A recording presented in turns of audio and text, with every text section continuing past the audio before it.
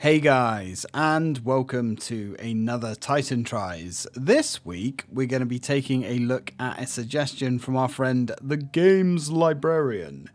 He has recommended we take a look at Wing Commander. Now, Wing Commander is a game series that has always interested me just because I am a massive fan of the OG space simulator games. And, well, it doesn't really get too much more OG than Wing Commander. However, specifically today, we're going to be looking at the port for the Sega-CD. The game originally was produced for DOS and then 4 years later released on the Sega-CD, and with it came some visual compromises, boo, because console, but it also came with some upgrades in the audio, which is interesting. They took full advantage of the CD capabilities of the system. Now, I have some blurb and some information here, so let's take a look. So, Wing Commander is a seminal space combat simulator game that was originally released for DOS in 1990 and later ported to the Sega-CD in 1994. Developed by Origin Systems and published by Mindscape for the Sega-CD. Now, interesting side note here, it was made by Chris Robert, and he is the guy that is also making Star Citizen. So, yeah, Star Citizen and Squadron 42 is a direct spiritual successor to the Wing Commander franchise. And a game that I backed over a decade ago. Still waiting, patiently. The HOTAS and, basically the HOTAS system that I bought for it years ago, which is the hands-on throttle and stick, is long bought and long broken and gone in the time that I've waited for this game to come out. But anyway, that's neither here nor there. So the game takes place. The game places players in the role of starfighter pilot in the midst of an interstellar war between the Terran Confederation and the feline Kilrathi Empire. Gameplay. Players navigate through a series of missions engaging in dogfights with the Kilrathi fighters, protecting capital ships, and completing various objectives. The game is known for its branching mission structure, where the outcome of each mission can affect the direction of the war effort and the storyline. Now, this is something that really interests me, to be honest. It's something that really drew me in with the Colony Wars games, and you don't really see a lot of it, even these days. As a kid, I imagined that games going forwards were just going to get bigger and more advanced and more complex from a story standpoint. We obviously didn't get that. We got shinier graphics, loot boxes, season passes, and more expensive games. Yeah, don't know, I feel stupid. Anyway, the Sega-CD version of Wing Commander included an enhanced audio capabilities, taking advantage of the CD format to provide a more immersive experience with higher quality music and sound effects. Due to hardware limitations, some compromises were made in the Sega-CD port, such as reduced graphical details compared to the PC version. Wing Commander was one of the first games to feature fully voiced characters during the shipboard dialogue scenes, adding depth to the storytelling and character interactions. Interesting. Okay. The game's success led to a series of sequels and spin-offs, expanding the Wing Commander universe and establishing it as a beloved franchise amongst space simulation enthusiasts. Wing Commander for the Sega-CD remains a classic example of early space combat simulation, combining action-packed gameplay with rich narrative that has captivated an audience. Okay, well, I think after that, it's time that we have a little look and play this game for ourselves.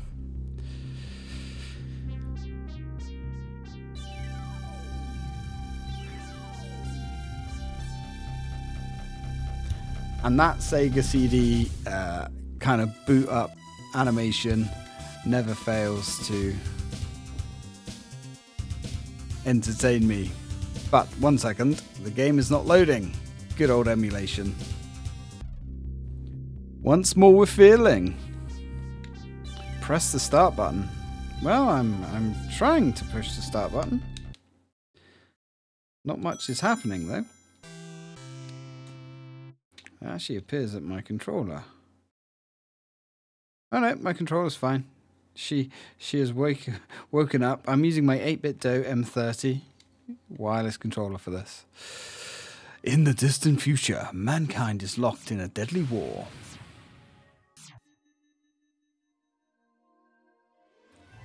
Well, visually there, it looked quite similar to the DOS version. Ah, and there is our friend Chris Roberts. It is a shame what happened to the Wing Commander series, to be honest, because it's one of those games that was huge, or should I say one of those franchises that was huge. There were films made of it and everything, and it just faded away with the ebb and flow of, I guess, what's hot in the video game landscape. Unfortunately, space shooters and things did kind of take a bit of a back seat for quite a while. You know, we had the cover shooter craze, we had the first-person shooter craze, and now we've got the Fortnite craze and the hero shooter craze, which, you know, oh, and the open world craze, of course.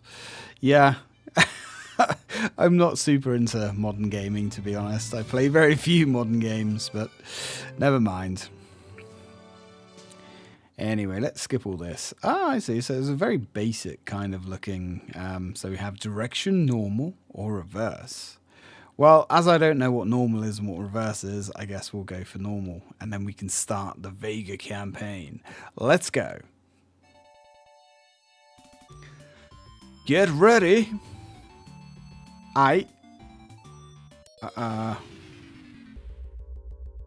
Game over. Wait, what? That was short and sweet. Can we try the training again without dying this time? Ah, God bless CD load speeds. Right, okay, so so we can select an enemy. That's interesting. These guys kind of look like something out of Battlestar Galactica. You know what? Let's go for those. Right. Okay. So the A button fires our primary weapon. D-pad controls. This is somewhat promising, actually. It controls very well. Maybe, just maybe, this is something that we might look into in the future. Or we're getting some slowdown here, and I think we just took a missile into the exhaust pipe. Do we have any missiles of our own? I'm not 100% sure. I think we fired one. I hope it went somewhere good. Oh, we only have one laser now. Now we have no lasers. I hope these things are good. I'm assuming I'm assuming we're not doing so well. Yeah, we've got a lot of broken ship parts. I think this is almost it for us. Just finish me off, you coward. Right. There we go. We're done. Yeah, maybe we're not the right man for the job. I guess we're going to find out. Alright, so maybe training is not for us. I think we should probably go back to wielding a mop. So we have paddling, we have angel, and we have shot glass. Well, let's have a little chat to some of these, shall we? Belly on up, friend, and take a load off. You must be Hotshot. I'm Shot Glass. Welcome aboard the Claw. I used to be a pilot myself. Little flea bag shot me up so bad I couldn't fly. I guess I flew with most every pilot on the Claw. So if you want to know how one pilot or another flies, old Shot Glass is the guy to ask. Stop by when you're off duty and we'll talk more. Okay, you can see the CD loading more data with each line. It's giving him a bit of a millennial pause there, which is quite funny.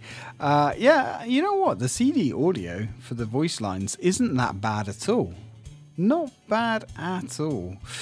So we're aboard the Tiger Claw. I actually remember that now. That's what our ship is called. Let's talk to Paladin. Or Paladin, I should say. Oh, laddie, take a seat and tilt a glass with old Paladin. I recall once when I was just a lieutenant like yourself there. We were flying patrol over the Accord, the fourth planet in the Alliance system. These 4 Kilrathi Salty came zooming in with the sun at their backs. What's the point, monsieur? There is one, oui? I was leading up to it, lass. That day, we learned that a Salty will always turn to the left.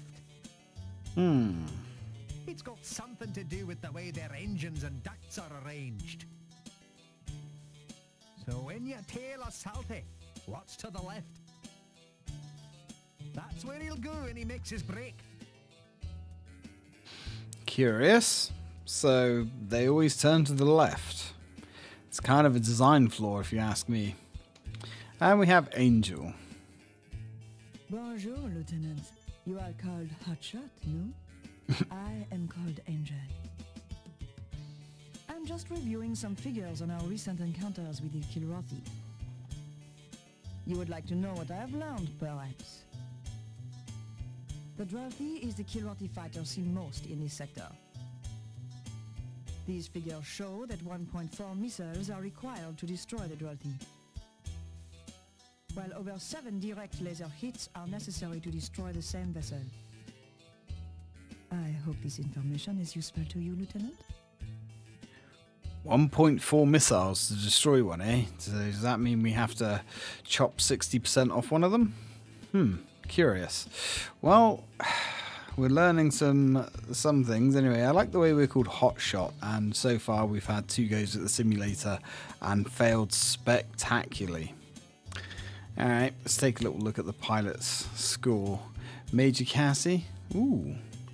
So sorties versus kills. So we have Lieutenant Marshall, Lieutenant Hotshot. That is literally our name. Okay. Curious. 28 missions, eh? And 43 kills at the top. Major Casey. Well, I don't think we're going to be superseding him anytime soon. Let's go to the barracks. Well, this looks like a miserable place. No wonder these flying flea bags are taking us down. Look at the state of our ship. So we can look at our medals. I guess we can. Second Lieutenant Hotshot, aka Hotshot. NEO system, dateline 2654. And we have nothing to show for ourselves apart from an unshaven chin. That's not great. So we can return to the bar, we can go to the menu, or we can go to the mission hangar. Save the campaign. Don't think we need to save anything. We haven't done anything yet. Mission briefing, a new system.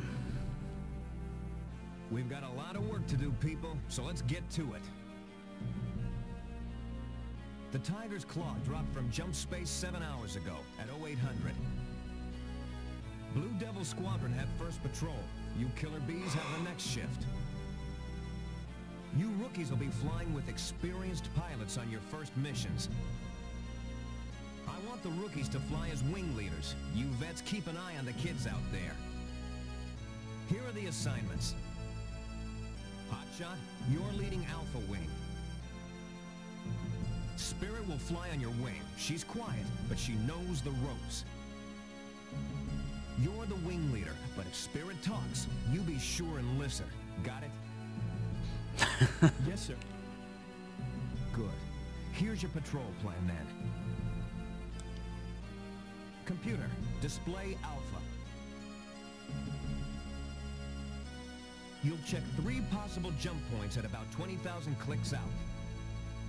There are asteroids near nav points 2 and 3, so stay on course. Any questions?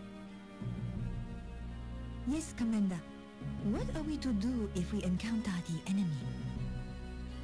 Engage if the odds look good. Let Hotshot make the call. Next is Beta Wing. Your thoughts wander as the commander makes the rest of the assignments. And back to the Tiger's Claw. Remember, this is no train sim. If you see the enemy, he'll be out to kill you. Be sure you do it to him before he does it to you. Well, I mean, we're going to certainly try. Squadron dismissed.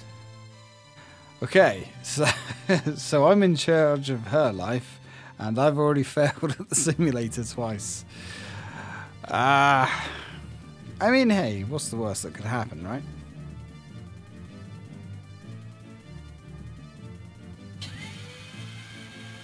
This is pretty intense for a Sega-CD game.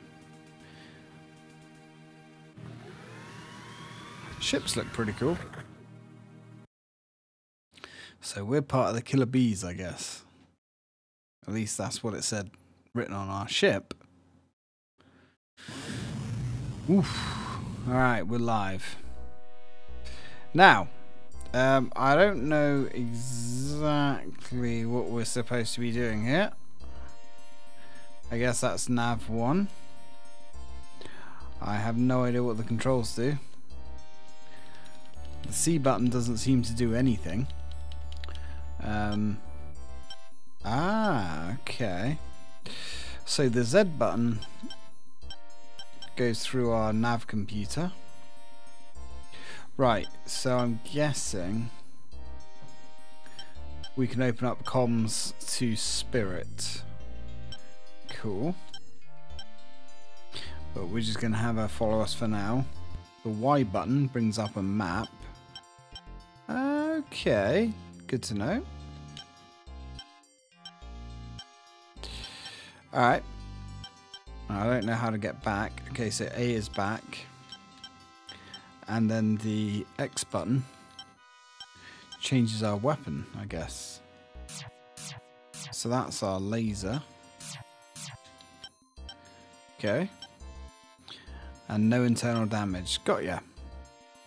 So I'm guessing we can't, like, speed up anyway. Excuse me, Commander. I have noticed enemy ships. Uh-oh.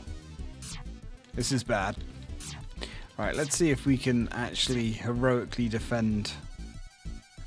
Ready to engage, Commander. I can't understand what you're saying, love. Sorry. I don't think we have any kind of missile weapons either, which is questionable. Now, it would be nice if we had some kind of access to our speed. Right, so... Okay, we've got some readouts here. Now let's see if we can't at least take one guy down. Don't want to be a complete and utter failure. Now, as cool as the CD audio is, I can't actually understand what they're saying, which is problematic. Alright, let's just keep going with these evasive maneuvers. There must be a way of speeding up, surely. Right, he is coming straight for us. And their ship does seem to be reasonably durable as well. Oh, he is burning though. But our blaster is, I guess, running out of juice. Now I'm guessing Spirit potentially can die. And if she dies, I guess it's going to be our fault. Ready to engage, Commander. Yeah, well, if you're ready to engage, then engage. Oh, nice. We actually got a kill. I was not expecting to get any kills. Alright, let's take this sack of shit out next. Now, they did say, I believe, is it 7 laser blasts to bring one of these ships down? Right, well, you just engage. Now, It said we had a lock there. I don't know if there was a lock on us. Or what that exactly meant. This is definitely a game where you're going to have to do some research first, I think. But that's okay. It does appear that Spirit is okay. She's just floating around, minding her own business. Be nice if she joined in and helped me, though. Alright, I'm just gonna continuously blast this guy. Looks like we've done some damage to his engines. I wonder if there's a way of playing this on GOG. Because I think the fact that the game is lagging... Ooh, oh, I see. Ah, okay, so I'm starting to learn the display. So that's our shield. And our shield does recharge. Sweet. Okay, maybe we're fighting a really powerful ship in the simulator. Possibly. Okay, now if we wait for him to turn back round, let's try and engage this guy. Looks like he's moving. Ah, he's engaging Spirit. Don't really want her to die. There she is, right in front of us now. Looks like she's actually doing some damage. Right. Wait, are they disengaging? Looks like it. Alright. Good work. Let's go back to our navigation. So I guess after a while they decide to just disengage, which is interesting. Now, let's see if there is some kind of button combination to increase our speed. I don't even... Wait. So it's almost like Y is an OK button. My honor is to obey. Your honor is to obey. Okay. So I don't know.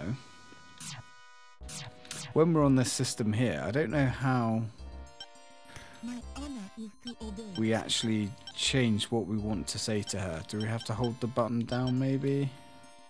No. Okay. The controls are kind of alien, not gonna lie. Alright, well, let's just continue on course then. If I can find the nav, there we go.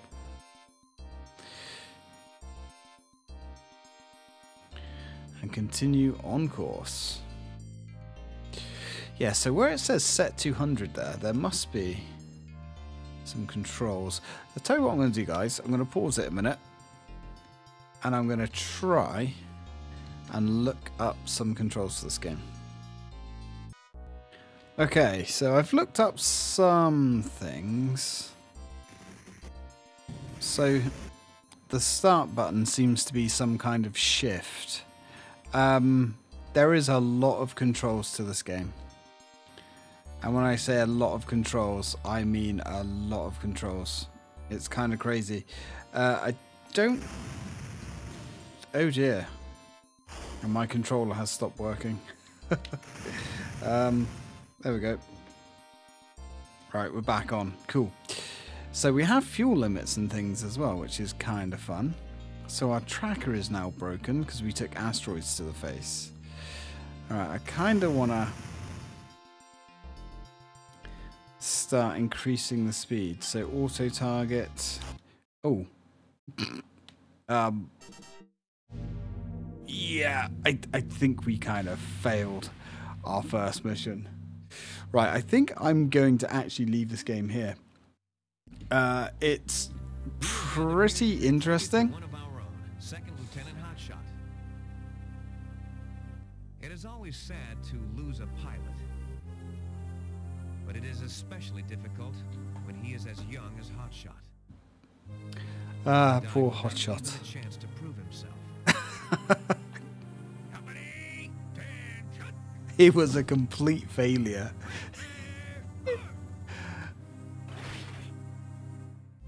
Farewell, Hotshot.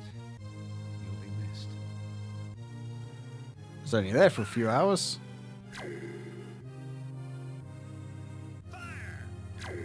Yeah, the laser doesn't really have the same impact as a projectile. I mean, okay, so this game actually seems like it would be, you know, pretty fun to play. The only trouble is the controls. Like, the Sega-CD is not the platform to play. Without having a list of controls up, I'd have to print them out and have them next to me, because there's certain things like when you're trying to communicate, you have to hold down the start button, press A and C together, and then you have to push up and down to select your different commands. Like, yeah, this is definitely a game that you're going to want to play on the PC, I think. It does look interesting, though. I think I'm going to watch some more things on it, and I'm going to have a look and see if I can find like a GOG version. And if so, maybe we'll take a look at that next week, actually. Because, yeah, I'm actually using a 6-button controller as well. Now, what's interesting is the 6 buttons are mapped. I was actually using X, Y, and Z, which are the 6 extra buttons on the Mega Drive. However, in the official manual that I downloaded, it doesn't have the controls for a 6-button controller. Yeah. This one's going to be a bit of a head scratcher. So anyway, I'm going to leave it there. Thank you very much for watching, guys. And as always, till next time.